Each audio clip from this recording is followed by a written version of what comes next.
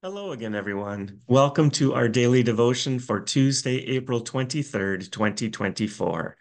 Thank you for spending this time with me in God's Word today, as together we grow in our faith and in our knowledge of Jesus Christ as our Savior. Our psalm for today is Psalm 98.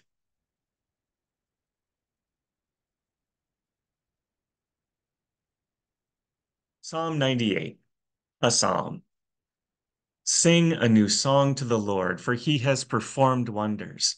His right hand and holy arm have won him victory.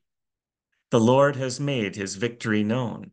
He has revealed his righteousness in the sight of the nations. He has remembered his love and faithfulness to the house of Israel. All the ends of the earth have seen our God's victory. Let the whole earth shout to the Lord. Be jubilant, shout for joy and sing. Sing to the Lord with the lyre and melodious song, with trumpets and the blast of the trumpet.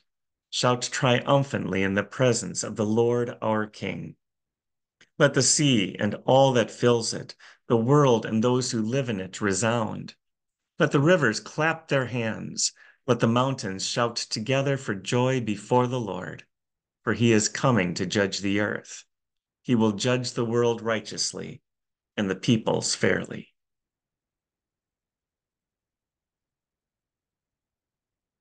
Yesterday, in our reading from Leviticus, we saw the inauguration of the priestly service of Aaron and his sons.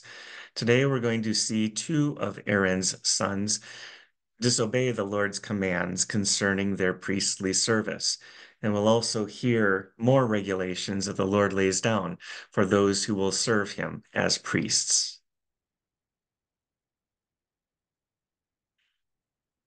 Aaron's sons, Nadab and Abihu, each took his own fire pan, put fire in it, placed incense on it, and presented unauthorized fire before the Lord, which he had not commanded them to do. Then fire came from the Lord and consumed them, and they died before the Lord. Moses said to Aaron, "This is what the Lord has spoken. I will demonstrate my holiness to those who are near me, and I will reveal my glory before all the people." And Aaron remained silent. Moses summoned Mishael and Elzaphan, sons of Aaron's uncle Uziel, and said to them, "Come here and carry your relatives away from the front of the sanctuary to a place outside the camp." So they came forward and carried them in their tunics outside the camp, as Moses had said. Then Moses said to Aaron and his sons Eleazar and Ithamar, "Do not let your hair hang loose, and do not tear your clothes, or else you will die, and the Lord will become angry with the whole community. However, your brothers, the whole house of Israel, may weep over the fire that the Lord caused. You must not go outside the entrance to the tent of meeting, or you will die, for the Lord's anointing oil is on you." So they did as Moses said. The Lord spoke to Aaron, "You and your sons are not to drink wine or beer when you enter the tent of meeting, or else you will die. This is a permanent statute throughout your generations. You must distinguish between the holy and the common, and the clean and the unclean, and teach the Israelites all the statutes that the Lord has given to them through Moses." Moses spoke to Aaron and his remaining sons, Eleazar and Ithamar. "Take the grain offering that is left over from the food offerings to the Lord, and eat it prepared without yeast beside the altar, because it is especially holy. You must eat it in a holy place because it is your portion and your sons from the food offerings to the Lord, for this is what I was commanded. But you and your sons and your daughters may eat the breast of the presentation offering and the thigh of the contribution in any ceremonially clean place, because these portions have been assigned to you and your children from the Israelites' fellowship sacrifices. They are to bring the thigh of the contribution and the breast of the presentation offering, together with the food offerings of the fat portions, to present as a presentation offering before the Lord. It will belong permanently to you and your children, as the Lord commanded." Then Moses inquired carefully about the male goat of the sin offering. but it had already been burned up. He was angry with Eleazar and Ithamar, Aaron's surviving sons, and asked, "Why didn't you eat the sin offering in the sanctuary area? For it is especially holy, and he has assigned it to you to take away the guilt of the community and make atonement for them before the Lord. Since its blood was not brought inside the sanctuary, you should have eaten it in the sanctuary area, as I commanded." But Aaron replied to Moses, "See, today they presented their sin offering and their burnt offering before the Lord.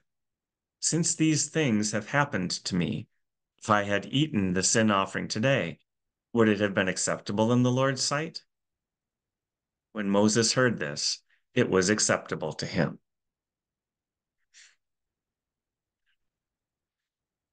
Yesterday, we saw Jesus reveal his glory as the Son of God as he was transfigured before Peter, James, and John. Today, as Jesus has now come down from the Mount of Transfiguration, he continues his ministry and demonstrates his determination to continue all the way to the cross.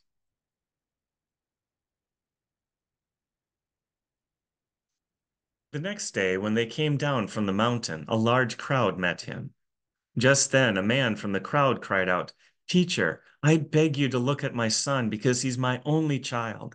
A spirit seizes him. Suddenly, he shrieks, and it throws him into convulsions until he foams at the mouth. Severely bruising him, it scarcely ever leaves him. I begged your disciples to drive it out. They couldn't." Jesus replied, "You unbelieving and perverse generation, how long will I be with you and put up with you? Bring your son here." As the boy was still approaching, the demon knocked him down and threw him into severe convulsions. But Jesus rebuked the unclean spirit, healed the boy, and gave him back to his father.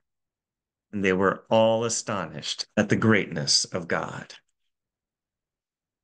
While everyone was amazed at all the things he was doing, he told his disciples, "Let these words sink in. The Son of Man is about to be betrayed into the hands of men." But they did not understand this statement. It was concealed from them so that they could not grasp it, and they were afraid to ask him about it. An argument started among them about who was the greatest of them. But Jesus, knowing their inner thoughts, took a little child and had him stand next to him. He told them, "Whoever welcomes this little child in my name welcomes me, and whoever welcomes me welcomes him who sent me. For whoever is least among you, this one is great." John responded, Master, we saw someone driving out demons in your name, and we tried to stop him because he does not follow us." "Don't stop him," Jesus told him, "because whoever is not against you is for you." When the days were coming to a close for him to be taken up, he determined to journey to Jerusalem.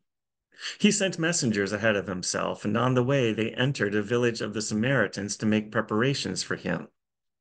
But they did not welcome him, because he determined to journey to Jerusalem. When the disciples, James and John, saw this, they said, "Lord, do you want us to call down fire from heaven to consume them?" But he turned and rebuked them. They went to another village. As they were traveling on the road, someone said to him, "I will follow you wherever you go." Jesus told him, "Foxes have dens, and birds of the sky have nests, but the Son of Man has no place to lay his head." Then he said to another, "Follow me." "Lord," he said, "first let me go bury my father." But he told them, "Let the dead bury their own dead. But you go and spread the news of the kingdom of God." Another said, "I will follow you, Lord, but first let me go and say goodbye to those at my house." But Jesus said to him, "No one who puts his hand to the plow and looks back is fit for the kingdom of God."